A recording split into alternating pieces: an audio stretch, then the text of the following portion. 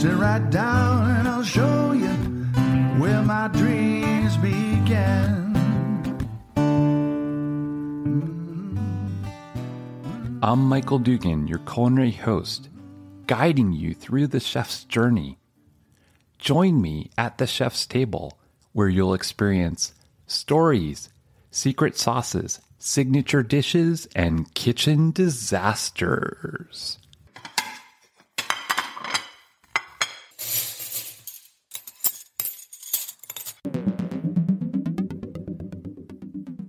Today, our guest is Rasha Younan. She's the owner and chocolatier of Bon Chocolat. Chocolate is her passion, she says. I thrive to create high-quality chocolate bonbons and confections from the finest ingredients, all natural ingredients with no preservatives. I enjoy chocolate so much that I want to share it with people. I'm an architect by trade and a chocolatier by passion. Starting my journey of chocolate making as a professional chocolatier has been one of the most fulfilling and interesting adventures of my life. Welcome, Rasha, to the show. Thank you, Michael. Thank you so much. I'm really excited and happy to be here.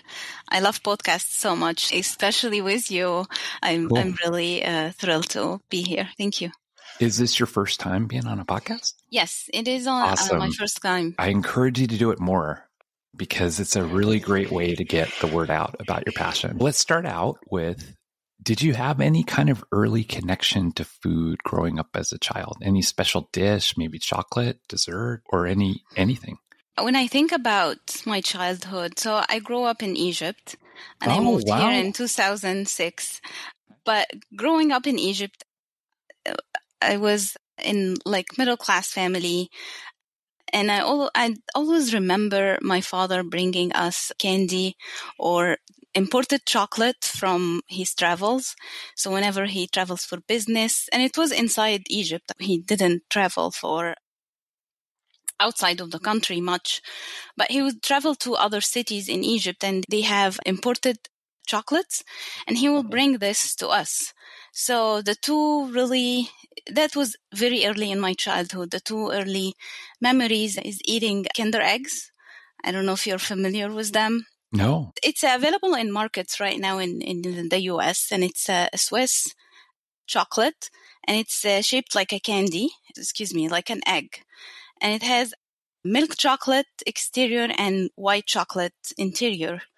And it's a shell, so it's very thin, but it's delicious and it's fulfilling.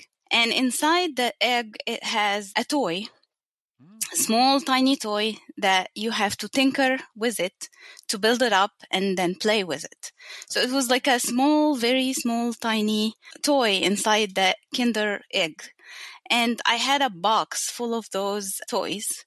I was saving them and collecting them. And also I remember another treat that my father would bring is like a small container that has chocolate spread.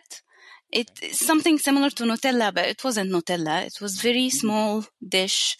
It was a tiny spoon. It's like a couple of bites. But I always remember not eating too much because those candies are not huge in size, but it was fulfilling. It was nice. And I always remember my mom, she didn't like us to eat a lot of junk foods and a lot of sugar. And we would eat mostly homemade or home cooked meals. But she didn't say anything about chocolate. Chocolate was fine in our home. So chocolate wasn't like a junk food or a processed food, if you wanna say. And this is to some extent true, but of course people now, they have to look at the ingredients when they buy their chocolates. They need to make sure that it's real chocolate, doesn't have a lot of added ingredients that it's unnecessary, and it's good quality chocolate. I always say chocolate is not necessarily candy. It's not full of sugar, but you have to look at the ingredients and you have to know where you're getting your chocolate and what's the resources and what's the story behind it, who makes it and how they make it and what's in it. Wow. That's amazing. We're going to talk a lot about chocolate today, but just so we can get to know you, when you were growing up, what did you aspire to be as a child? And then carrying forward in life, what did you end up doing as an adult? So I always wanted to work in design or in a creative profession. So I loved crafting or crafts, making crafts, and I used to draw a lot. So I always wanted to be something related to design and creative job. And I wanted to be an interior design, but I ended up going to architecture school, Wow. which was perfect That's for great. me. I entered architecture college in Egypt, and then I moved here and I started working as an architect. And it's a fun journey with each project. It's very creative, but also has another aspect of it that's not all about creativity, but also about public health and making sure the design fits the people who's going to use it Okay. and all of that. So I got exposed as my career developed into the technical aspect of being an architect, which was really fulfilling and good too. Wow. So how did you end up going from being an architect to having this passion for chocolate and becoming a chocolatier? Can you tell us a little bit about the story? I love to find out the roots of why people do what they do in the culinary Yes. world. So share a little bit about Yeah. Besides like to eat chocolate and Oh, yeah. enjoy chocolate very from much, childhood, certainly. It happens that I was a Girl Scout troop leader for my daughter's troop, and we were always looking for fun activities to do with the girls to get them exposed to different experiences. We did a candy making class with them. So it was like melts, and it was a local place in Bothell. And now they moved to Linwood. It's called Dawn Candy and Cakes. They still do some of those classes. And the girls had a blast just making their own candies, like taking the candy melts and put them into molds and create a box of candy. And I noticed that they have an adult class that's called chocolate truffles. So I took that class and I went actually by myself. I just wanted to learn and wanted to try that because we had so much fun in the candy making class with the girls. So I said, no, I want to do that and it's going to be like a time for me, not for necessarily with the kids. So I took that class, and this was back in 2013, 2014. And I loved this class. It was 2 hours or maybe more of fun, just making truffles, playing with the flavors and adding ingredients and decorating the truffles. And I think I still have a picture of that box that I went home with. It was a large quantity of, I don't remember how many truffles, but it was an experience. And what I loved this class is playing with the flavors, adding and combining different flavors with chocolate. And of course, at that class, we used just one type of chocolate. I wanted to learn more about chocolate and what does it mean to temper chocolate?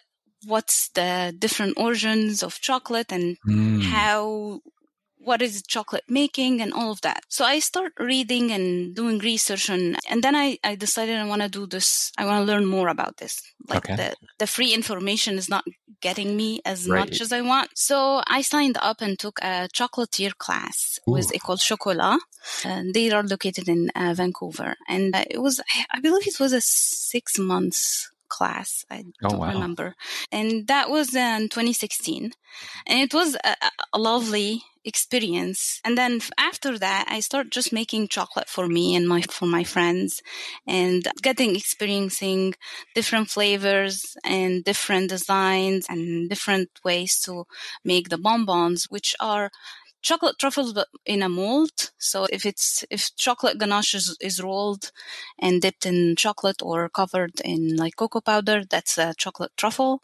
But if it's molded, then it's a chocolate bonbon. So that's how I started. I'm happy that I decided to go professionally and took that class.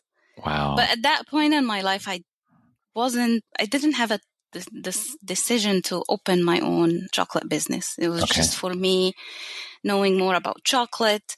And of course, that triggers like getting exposed to different chocolate makers and different crafts and experiencing a little bit more about chocolate origins and different tastes and all of that. How do you collaborate with a chocolate maker? And what is a chocolate maker? Is it bean to bar? I'm just trying to visualize for... Chocolate maker is bean to bar, like Theo chocolate, or right now, Spinnaker chocolates in Seattle. They are bean to bar, local, and I actually work with them. So I take some of their chocolate that they make and make it into chocolate bonbons. Cool. So that's how we collaborate. I take the chocolate they make, and as a chocolatier, I get to choose what chocolate to use based on the different taste and different percentage of cocoa and on all of that. The reason I ask is because a while back, I did an interview with a chef, a chocolatier, but he's a chef, and his name is Chef Jeffrey Gardner. And Chef Jeffrey is out of Los Angeles, the Los Angeles area. And he has a company called Marsada Chocolate, and he creates chocolate from the bean. Yes, so he does the whole thing. And he does the whole thing. Yes. Oh, yeah. The interesting story about him is that he was a hockey player.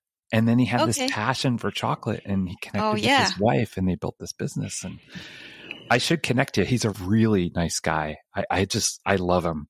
And I met him on Clubhouse, which is an audio only app, about 2 years ago.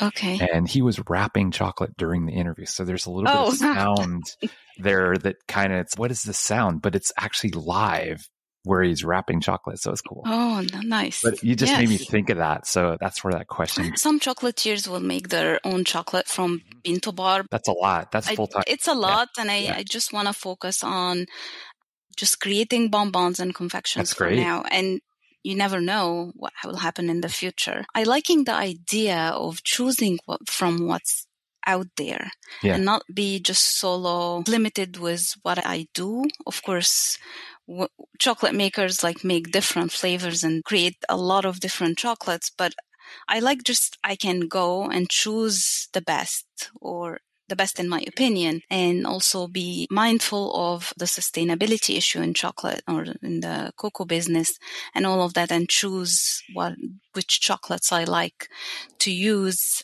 to create my confections or my bonbons. So at least this is where I am right now. That's great. Specializing in a specific area.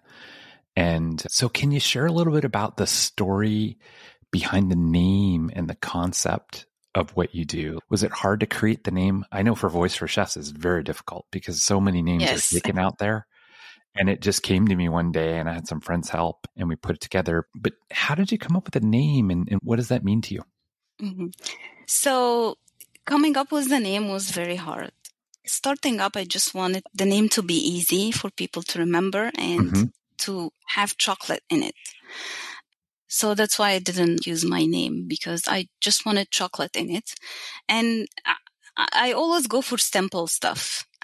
I don't like complicated things. I don't know. But I said, what about good chocolates? Okay. So bon chocolat means good chocolates. But I used a French name just to make it, because the confections I make is European inspired. So that's where the French word comes from. And why French? Because I speak French as well. I didn't want to use a language that I'm not familiar with. So I used bon chocolat, and I added the S at the end. So bon chocolat, it should be in the French language. The S is the adjective follows the name. So bon chocolat will have S in the bon and S in the chocolate or chocolat. Oh, I see. But I decided I don't want to add the S in the bon because it's going to be too unfamiliar to people. Confusing globally, I think. Yeah, I decided to take the S of bon and just keep it bon chocolat, which translates to bon chocolates in English. No, that's great. And can you walk us through a little bit of the creative process when you develop chocolate flavors? Because you have some really great flavors like pistachio and strawberry champagne, and I've tried them. I love them. I gave them as a gift to my wife for Valentine's, and she offered a few to me. Can you share a little bit about the development of flavors, the ideas behind that? I'm happy to hear that you like the chocolate and your wife did like the chocolate. I find a lot of things inspiring to me when it comes to flavors. But the most important thing is when you try something and you like, and then you think, what can I combine this with, or which chocolate I can combine this flavor with? I started with doing just the classic flavors like raspberry, the caramel, although I have my own twist on them, but I started with the classic flavors and then start adding some innovative flavors like the cardamom it's very popular too. Yeah. It's cardamom and vanilla, but you really taste the cardamom. And the strawberry champagne, of course, and the pistachio sherry. Pistachio is really good. Oh, This is one of my favorite and the best. I have people asking about it all the time. love it. And I think what I really after is balance in flavor. So I don't like something to be overly sweet or overly bitter. So that's what I'm aiming for.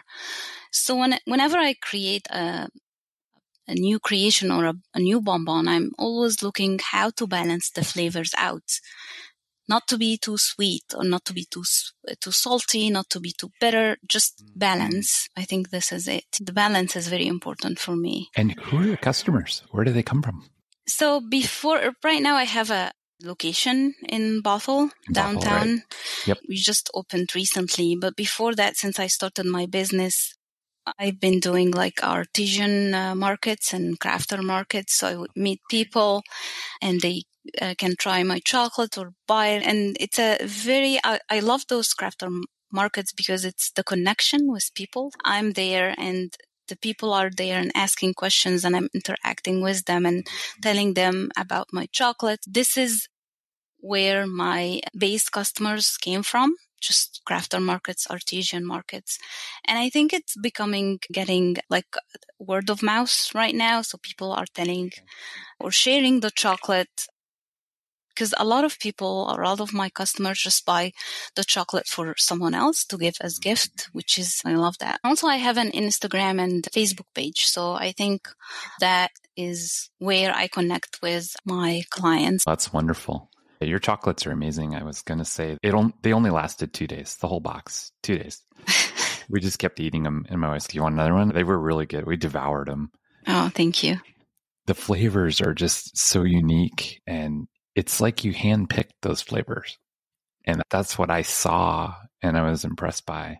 There's a coffee one too. I think my favorite is one of the caramels, but I love salted caramel. I love caramel.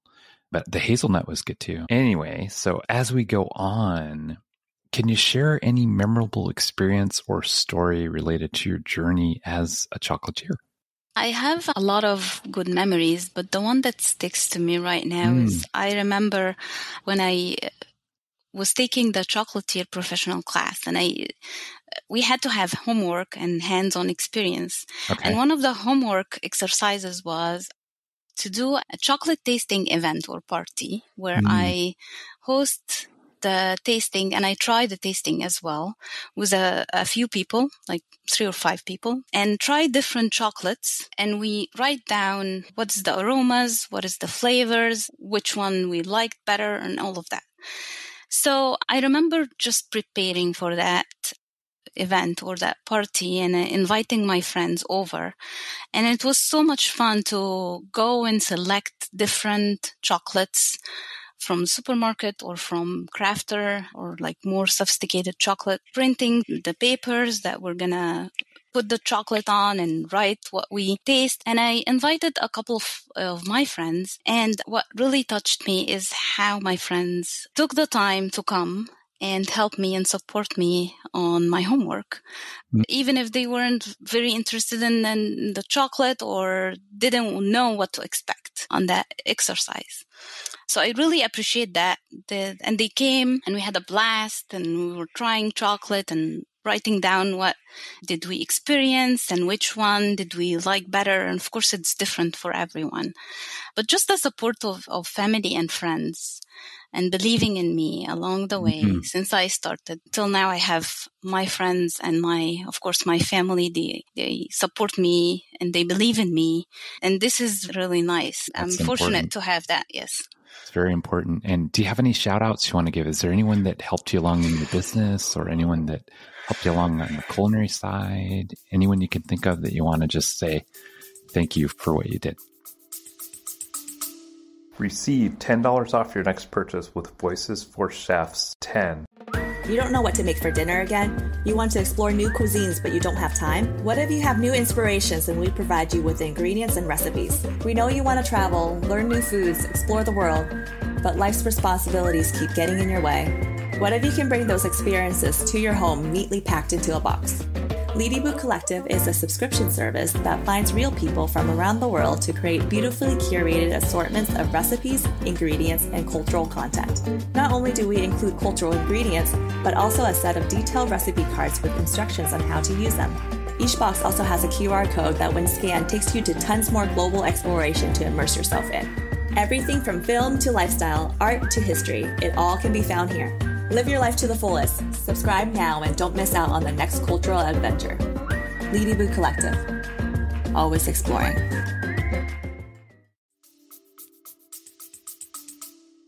So far, everyone I met, either they have a small business or have a chocolate business, they have been so helpful to me, giving me tips or helping me or supporting me in my journey. Okay. Is there any advice you could give to somebody that's aspiring to do what you do and become a chocolatier, maybe open a shop or go into pastry or just has a real passion for it like you do? There's a few things that people can start with. First of all, know your chocolate. Know the chocolate well. Okay. Chocolate is a very delicate and very special product, and it needs to be handled with knowledge and care. So just know the chocolate and also experiment with it and play with it. And the more you play with it, you will know it more. I always recommend professional learning if someone is interested to do something like that, even not necessarily professionally, but professional learning is really key to make you understand the product you have in hand and what you can do with it. And also continue to learn, because it's not something that you can do once and be done with it. It's a journey. And I always tell myself I need to learn more about this and continue to learn and add to my knowledge. And practice is key for progress and success. And also try other chocolates. Try different chocolates from different locations, different areas, different chocolatiers, different chocolate makers. Trying different chocolate really opens the awareness of what's out there and what you can do to not necessarily do it better. Sometimes you do it better, but also you do it your way and express yourself through your products. So trying other chocolates is key. I eat a lot of chocolate, not only my chocolate, but other chocolates as well. So I buy a lot from different chocolate makers, different chocolatiers. Whenever I travel to a city inside the US or outside, like out of country, I always do a chocolate tour. So wow, I love it. That's awesome. It's one of my best experiences is to try the chocolate overseas and try the chocolate in different cities. So I just try to pick 2 or 3 chocolate stores in the area where I'm staying and just go and visit and try some of their chocolates and buy some of their chocolates. It's really fun experience, and it's really keep me aware of what's out there. And it's really important that I try other chocolates as well. So I think this is a good tip for someone who's interested in chocolate. And last is believe in yourself and what you can offer. Everyone is unique and everyone brings something unique to the table. So just believe you can do it if you want to start your own business and just do it. That's great advice for those that are listening. Just do it. Just go out and do it and learn and study and take some classes. I went to cooking school for 2 years, probably the best thing I ever did to learn about being a chef. I never made it as a chef, so I became a podcaster because I work in technology. But for me, the best thing I did was the education.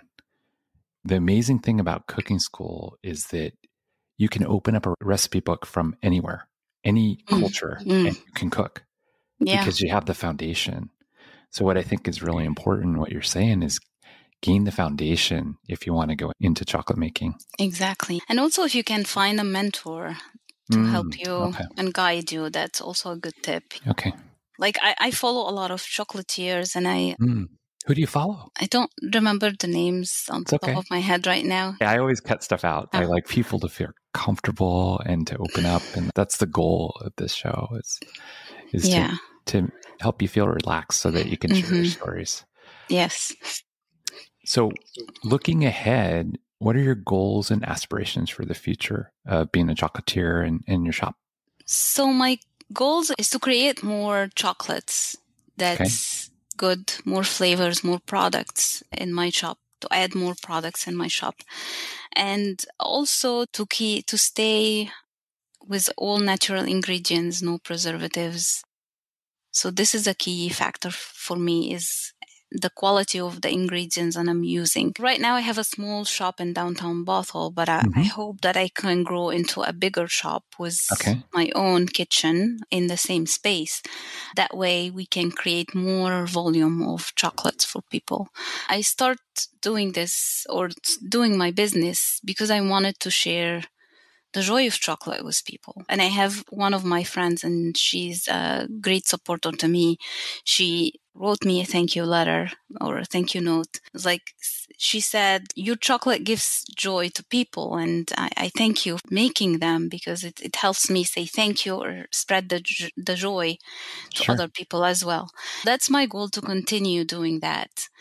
And also something I want to do is to be like mindful more about sustainability and make my packaging all just no plastic. This is something I'm looking into, but still I wasn't able to do that right now. But I hope in the near future that I can just be 100 sustainable, no plastic in my packages and solve that. Wow. And as we wrap up, is there any special place in the world where you've been that connects food and culture, or chocolate and culture?